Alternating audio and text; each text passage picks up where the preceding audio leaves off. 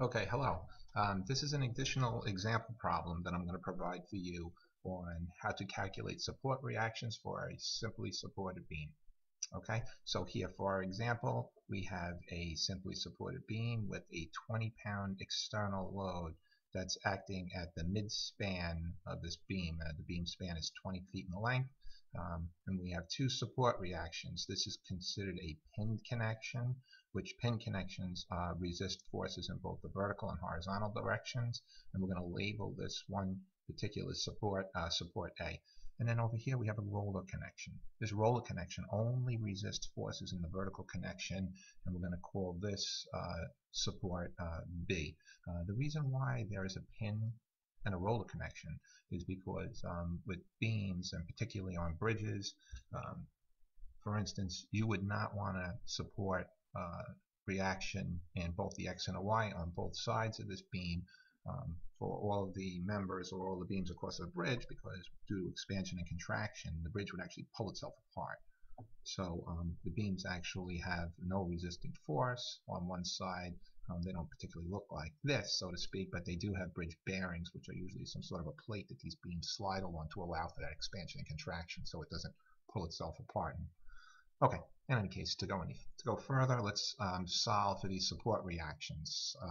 RBA, reaction RB in the y direction, and the reaction RA in the y direction, and the reaction RAX direction. Okay, so here's our simply supported beam. And the first thing we want to do is draw our free body diagram like I had just discussed. We're going to have an RAY acting in the vertical direction, acting up.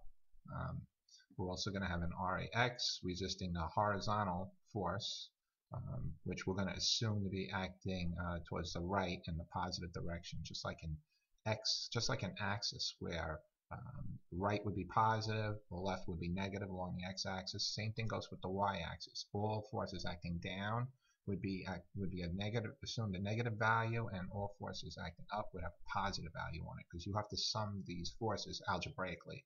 That's what's going to happen in a few moments. Okay, so we have an RAY and an RAX. That's support reaction A, and we also have a support reaction RBY happening at support B.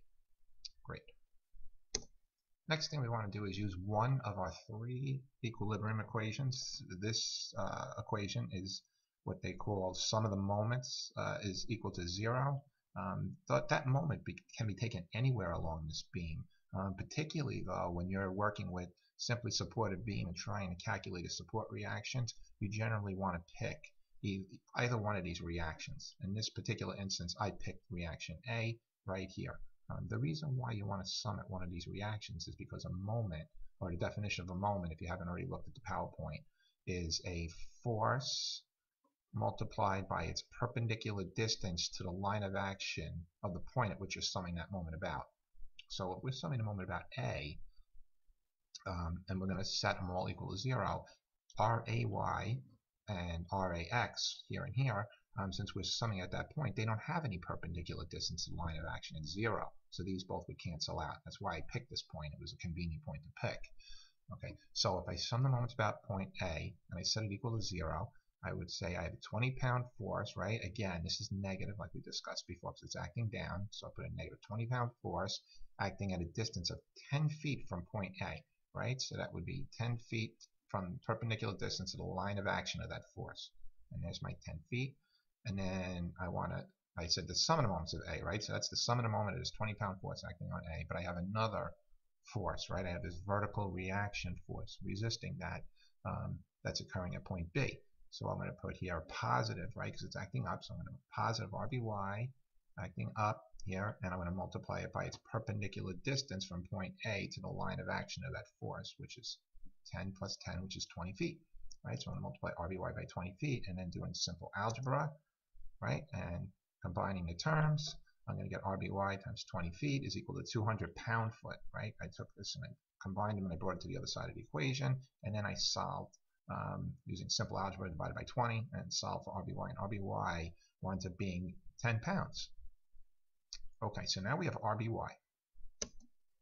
Next, we want to use I already stated earlier we had 3 equilibrium equations, so we want to use the other 2 equilibrium equations. And the other 2 equilibrium equations are the sum of the forces of x is equal to 0 and the sum of the forces of y is equal to 0. So we'll do the sum of the forces of x equals 0 first. As you notice, the only force we have in the x is RAX. So I set my equation, sum of the forces of x equals 0, RAX equals 0 pounds. That makes sense because there is no horizontal force acting upon this beam. So we say RAX is 0 pounds. Next, we're going to do the sum of the forces of y is equal to 0, right? I have a y here, 20-pound force acting down. I have an RAY acting up here of an unknown value at this point, and I have an RBY acting up here, which we had just solved for, right, on the previous slide, and we had found when we summed the moments, we found them to be 10 pounds.